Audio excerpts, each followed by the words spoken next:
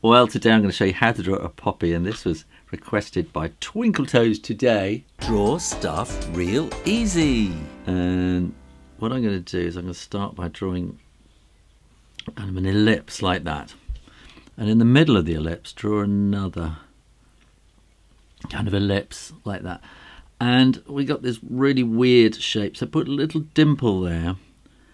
And these lines are kind of coming down slightly S-shape-ish like that. And then we're going to have this is the seed head in the middle. Or is it a stamen? I can't remember what it's called. Stamen, is it? No. Anyway. Now, the next thing, from here, very, very gently, don't press too hard, go up and out like that, and around and up there. So it's kind of whatever shape that is. And then here you want to go up, out to the edge and around, kind of back to there. Now the next thing we want to do is kind of round about there, and then sort of come and wiggle that in there, and then this will come and wiggle out there, follow around that part, and then into there. And then we might have another petal showing there, maybe at that angle. We're going to want lots and lots and lots of anthers, or are they stamens? Is this? Oh, never mind. Now, this is when it gets complicated. So take note.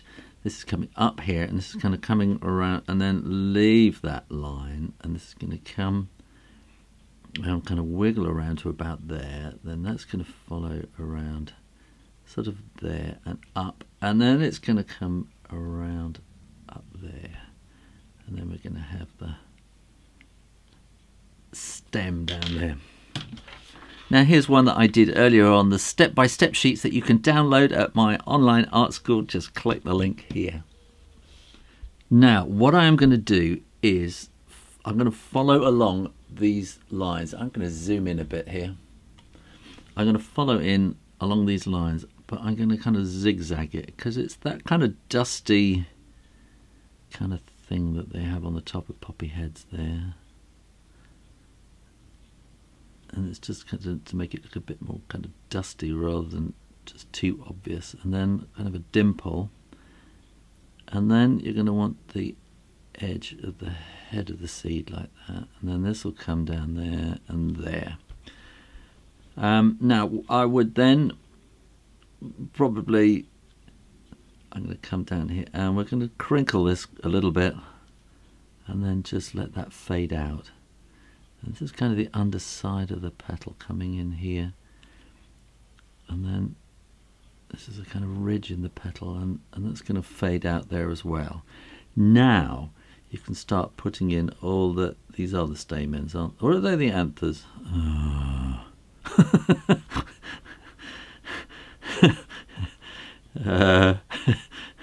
I'm not quite sure. Anyway, there's lots of them. Now we can draw this little petal in here, and it can be quite crinkly on the edge. And similarly this one here too. Crinkle it around as you go, and that will kind of fade into that part. And here you have it, because they're quite paper-like, aren't they? And there. Now the stem, what I'm going to do is come down a little bit. They're quite hairy, the stems. Oh, you can't see that. Yes, you can, just. So the stem is really quite thin. They're incredibly delicate. When you're sure the ink is dry, erase those pencil lines.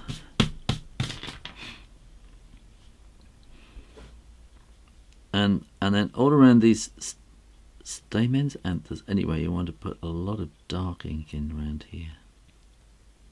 And then kind of dot it to the edge. We're going to want some shading in underneath there. And then where these crinkle edges are going to kind of flow in towards the center like that on these crinkles. And down here, and these are nice curving flowing into the centre. And oh, we missed that. That wants to come there as well, doesn't it? We're going to want a bit of shading underneath there. A little bit under there. Maybe a bit there. It's kind of where one petal is lying on top of another. I think maybe we got kind of a curvature in there as well.